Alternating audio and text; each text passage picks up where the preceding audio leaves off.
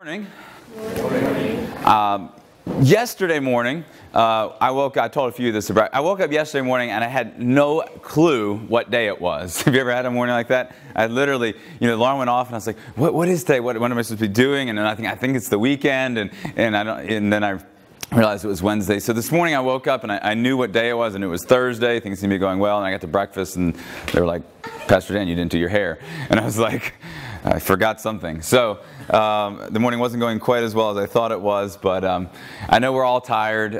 It's a full and hectic schedule, but I'm thankful for God's strength and God's sustaining power. I want to start off with a little story this morning.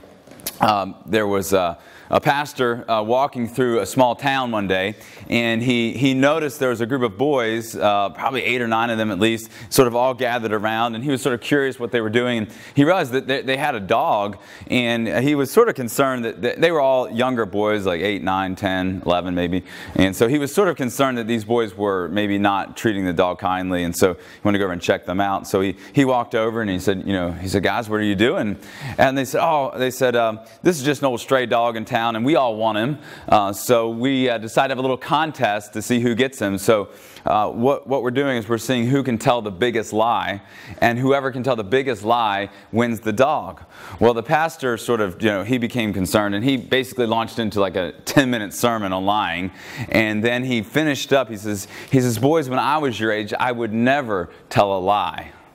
Well, there was a moment of silence, and then the youngest boy looked around, and they all started to nod, and he said, okay, Pastor, you can have the dog. We're talking about lying this morning, and obviously it's something that we're all familiar with. How many of you, let's just get this out of the way, how many of you have told a lie before? Raise your hand. So, we are amongst a room full of liars. As you look to your left and your right, you're sitting by a liar. All right, we've all done it. We've all experienced being lied to, and all of us would probably say, hey, I can agree, lying's wrong. Like how many would just say, yeah, lying's wrong, I agree with that. All right, most of us would agree with that. We get that. But for whatever reason, even though we believe it's wrong, we sometimes still lie. And so we're going to look into lying this morning. What is a lie? A lie is a deliberate misrepresentation of the truth. All right, so lying is when we deliberately misrepresent the truth, because you can say something that's true in order to deceive somebody, can't you? Right? Have you ever said something that was factually accurate, but you knew that in the way you said it, it was going to be deceptive? All right, that still counts. All right, a lie is a deliberate misrepresentation of the truth. Now, when we think about lying, there's lots we could say. There's lots of messages I could preach about lying. The Bible has lots to say. We could kind of get into all the theoretical discussions of when is it okay to lie? Is it ever okay to lie? But what if it was to save somebody's life? Like, we love to sort of have these theoretical discussions about things. And we could do that this morning, and you can do that at some other time. But I don't want to do that this morning. What I want us to do is just consider 3 simple truths, 3 things about lying that I think will help us understand God's perspective, understand ourselves, and hopefully transform the way that we talk when it comes to telling the truth. So the first thing that I want us to think about this morning is that God detests lying. Let's just start out because, we don't want to just have our opinion on lying. We can think it's right or wrong or sometimes okay or not okay, but we just want to look this morning, what does God think? What does God have to say about lying? Well, we can know from God's Word that God detests lying. The Scriptures are very clear. I want us to look at Proverbs 6:16 this morning.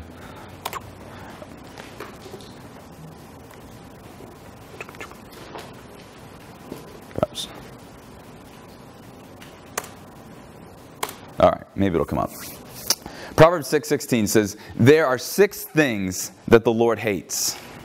No, 7 things He detests. So 6 things God hates, Solomon says, 7 that He detests. Haughty eyes, a lying tongue, hands that kill innocent, a heart that plots evil, feet that race to do wrong, and a false witness who pours out lies, a person who sows discord among brothers.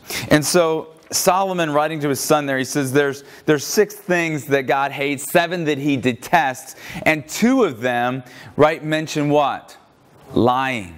All right, he says that he hates a lying tongue and a false witness who pours out lies. So we can see from God's word this morning that lying is something that God detests. Why does God hate lying? Somebody help me out here this morning. Why do you think it is that God feels this way about lying? He is truth. All right. Lying is contrary to who God is. All right. God is truth. He is the source of all truth. God cannot lie because He is truth. All right. It is contrary to His nature. It stands in opposition to His will. And He is the source of all truth. He never lies. Proverbs 12:22 says, "The Lord detests lying lips, but He delights in people who are trustworthy." And so we can kind of just step back this morning and say, lying is something that God takes seriously. And so if lying is something that God takes seriously, then we should what? Take it seriously. All right. If something matters to God, if something is important to God, then it should be important to us. Why? Because we have been called into His kingdom, right? We have been brought into a living relationship with God through Jesus Christ, right? We have become His children, right? And so what matters to God, what's important to God, should be important to us. Lying is something that God takes seriously. And I want us to just for a moment, we've looked at what Solomon said about lying, but you might say, well, okay, that was just Solomon's perspective. That's just Proverbs. Well, let's look at what Jesus had to say. John chapter 8. I just want to zero in on verse 44 this morning. And just to kind of set a little context there, in John chapter 8, in this section of John chapter 8, John is describing for us a sort of conversation, if you will. It was more of like a throwdown, actually, that Jesus has with the Pharisees, with this group of religious leaders. And they sort of are having an argument or a discussion, if you will, about origins. And Jesus is proclaiming His origins, that He is God. And they are, of course, not believing that. And so they want to make fun of His origins because they're like saying, basically, Jesus, you don't even know who your father is, right? You remember, your mom married, she was pregnant before you got married. Like, we don't even know who your dad is. All right, that's kind of what they're doing with Jesus. And so Jesus kind of just comes back to them and talks to them about their father. And so here He is talking to the religious leaders. So they're sort of having like a who's your daddy thing. And it's pretty interesting. If you just want to go back and read that later today, it's pretty cool. John chapter 8, verse 44. So Jesus is speaking to these Pharisees, and they're having this argument of origins. And he says, you have questions about my father. Let me tell you about your dad. He says, you belong to your father. Okay, that makes sense. The devil. What? I mean, Jesus was pretty straightforward. He says, you belong to your father, the devil. And you want to carry out your father's desire. He says, you are doing the work of your father, Satan. He was a murderer from the beginning, not holding to the truth, for there is literally, what? No truth in him. All right, he is the complete opposite of God. God is truth. He is the source of truth. He personifies truth. And yet Satan, there is no truth in him. It says, when he lies, he speaks his native language. I love that translation there. When he lies, he speaks his native language. He says, it's just natural for Satan to lie. It emanates from who he is. So he says, when he lies, he speaks his native language, for he is a liar, and he is the father of all lies. He is the father of lies. All right, so when we lie, when we misrepresent the truth, when we tell something that's false, who are we acting like? Somebody help me out. All right, yeah, it's not comfortable to say, is it? We are imitating Satan, right? We are doing his work because he is the father of all lies. He is the original liar and the originator of all lies. And when you lie, you're imitating him. God hates lying because Satan is the father of all lies. Satan stands in opposition to who God is and all that God does. And so God hates lying. So this morning, I think we can step back and say, whatever our opinion might be about lying, or whether we think it's okay situationally, or if a white lie is okay, and compared to what? I guess a black lie. I don't know how we discover which lies are white or which lies are black, right? But we sort of classify them. But we can just step back from that this morning and say, God has an opinion on lying. He detests it. Solomon spoke of it. Jesus spoke of it. So we know God's opinion on lying. And so that's something that we should take to heart. So first thing that I want us to sort of anchor our thoughts this morning is that God detests lying. Secondly, you have a tendency to lie. You have a tendency to lie. I have that same tendency. We all have a tendency to lie. So here's what I want you to do. I want you to look at the person next to you, and I want you to tell them, you have a tendency to lie. All right, tell them real quickly. Do it. All right. You've just spoken the truth to them. All right. Oh, wow, thanks. I said, this is from my heart. From your heart.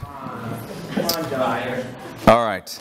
We all have a natural disposition towards lying, right? In our fallen and sinful nature, right? We, as followers of Christ, we have two natures, right? And Paul talks about that. In Romans, he talks about how the fact that we have now inherited a new nature, Spirit of Christ lives in us. But we still have our old nature, right? That's not completely eradicated yet, which sort of makes us like schizophrenic. We have these two different personalities going on, all right? And so in our natural disposition, right, we have a tendency towards lying, right? And maybe you can remember a time where you did that, right? Where you thought about a situation, you thought it through, and you said, you know what? In order to navigate this situation, I am going to tell a lie to my mom, to my dad, right? To my teacher, right? Yes, I practiced 2 hours today. Just come clean. They'll figure it out when you play. Some people are what we would call almost professional liars, pathological liars, right? They just lie all the time. Sometimes they don't even know when they're lying. But here's the thing. I don't think most of us are like that, right? I think only a few of us would fall into that category. But if you're honest, you would say, I still have a tendency to lie. And a lot of times it's not even planned. Have you ever noticed that all of a sudden you just said something and you're like, that wasn't true? Have you ever had that moment, right? You didn't plan on lying. You didn't intend to lie. It wasn't your desire to lie. You weren't even thinking, I'm going to lie. It just popped out and you lied. Why do you think it is that we lie? I mean, besides the fact that we have this tendency, we have a sinful nature, but why is it that we lie? Well, a little while ago I did a Facebook poll. So this is extremely scientific and accurate information. Actually, it's not. But these are some responses that I got from my very unscientific, very unacademic Facebook poll. But I asked the question, why do you lie? And I got some responses. Number one, I got to make yourself or someone or something look or sound better. All right, so the idea there is to embellish. Sometimes we lie to make ourselves or something that we've done sound a little bit better than it is. Sometimes we lie to avoid confrontation. Right? We don't want to avoid confrontation, so we tell someone what we think they want to hear instead of the truth. Sometimes we lie to protect someone, and we can talk about that. Sometimes we're just in denial of the truth. We don't want to believe something is true, so we lie. Someone said it's easy. All right, they lie because it's easy. Sometimes we lie because of fear, being more concerned about what others think than what we know honors God. So these are just a few of the responses that I got from people asking the question, why do we lie? Kind of want to look at it from a psychological standpoint this morning as well. And so I did a little research on lying, and from those that have understand the human mind, and it's a really complex piece of machinery, but why is it that we do the things that we do? Well, there's a few things that we do when we lie, but ultimately our lying usually has the idea of wanting to protect something, right? So we lie to protect ourselves, to avoid painful consequences, shame, embarrassment. We lie to protect our interests, right? Sometimes the second most common reason that people lie is to get what they want, right? To get what you want, whether it's money, right? I mean, people lie to accumulate wealth. Sometimes people lie to get attention. Right? They feel like, hey, someone's just told a really great story, and everybody loved that story. I bet everybody would love me if I had a good story. And so I'll just make up a good story about myself. Sometimes we lie to protect our image. We want other people to think well of us. And so we lie to protect our image. We want people to think something of us that we think will enhance how they feel about us. And so we lie to protect our image. Sometimes we lie to protect our resources. Have you ever been invited to go somewhere and you didn't want to go, but you didn't want to tell them that you didn't want to go, and so you made up a lie about why you couldn't go? All right. See, we lie to protect our resources, our time. All right, I don't want to do that thing. I'm not really excited about that. Sometimes we lie to protect others. Do you like my hair like this? Oh yeah, it looks fine. No, it doesn't. Right? We lie to protect others, our feelings. Let me ask you this question. Have you ever lied to your parents? No, let me finish. I know you have. But have you ever lied to your parents because you thought telling your parents what they wanted to hear would make them happier than telling them the truth? That you wanted to please them. Like, your desires were good in a sense because you wanted your parents to be proud of you. You wanted your parents to be pleased with you. And so you told them a lie instead of the truth.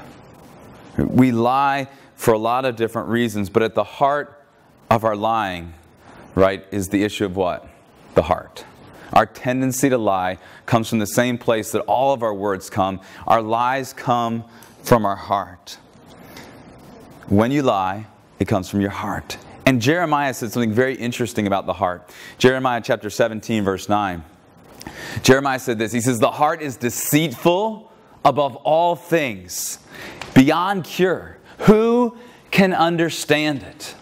And so Jeremiah helps us give some insight into our hearts and our tendency to lie. He says, your heart is deceitful above all things, is beyond cure in and of itself. Who can understand it? So this is why we lie, because we have a deceitful heart. And here's the thing. Because we have a deceitful heart, we often lie to ourselves. My guess this morning is that you have told a lot of lies in life, all right? And, you know, we're all family here. Like, we can just be real and say, yes, we've all told a lot of lies in life. But I bet this, you've probably told more lies to yourself than any other person. Right? You have a heart that tends to lie even to yourself. And sometimes we lie to ourselves and then we start to believe the lies that we tell ourselves. So Jeremiah says, who can understand it? We have a tendency towards deceit, towards deception, and it comes from our heart. So two things so far. First of all, we know that God hates, He detests lying. We have a tendency and inclination towards lying. So number three, I want to challenge you with this. Lying less will lighten your load. Lying less will lighten your load. Here's the thing, as we think about telling the truth and asking God to transform the way we talk, and specifically asking Him to help us be people who speak truth instead of lies. And listen, we can't transform our hearts ourselves, but God can and God does. Right? God is truth, and Jesus Christ through the Holy Spirit lives in us. And so we have the power and the ability to speak truth when we walk in the Spirit and according to the power of God.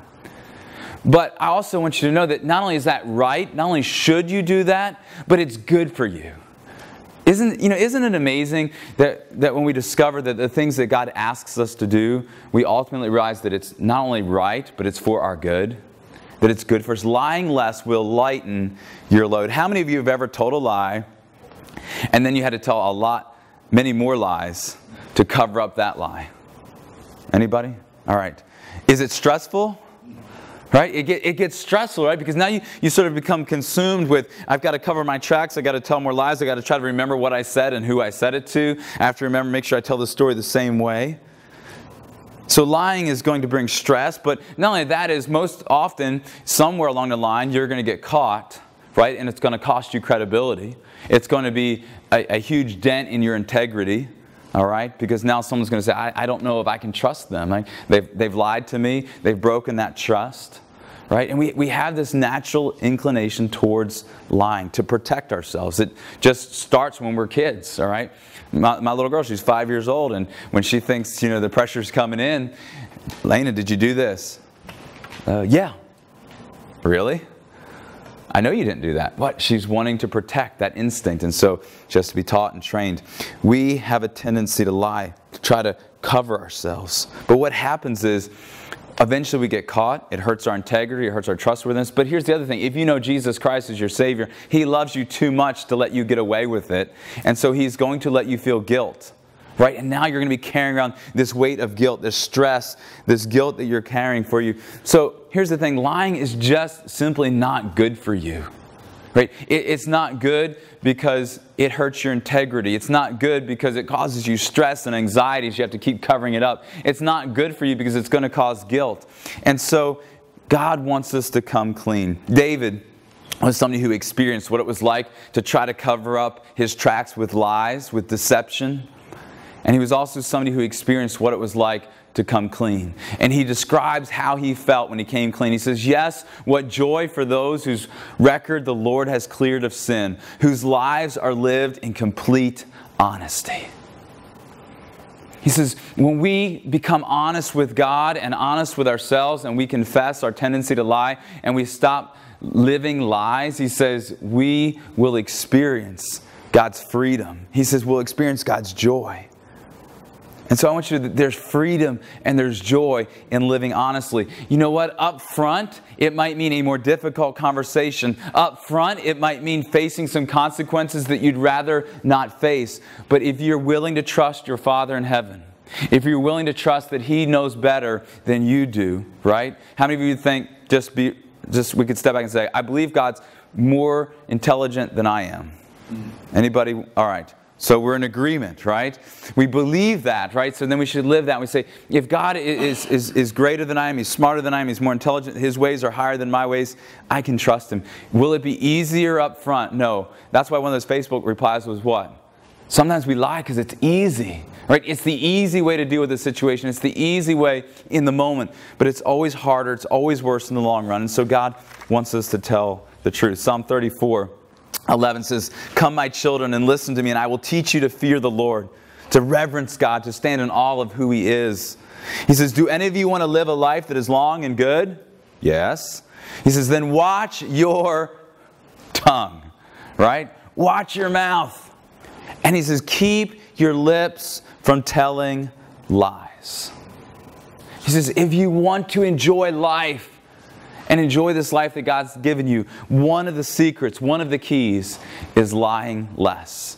Is choosing to speak honestly. And I purposely said lying less because I'm not under any delusion that now, because of this great message that I've shared this morning, that none of us, including myself, will ever tell a lie again. Right? Other people, we will be free. I wish that were true.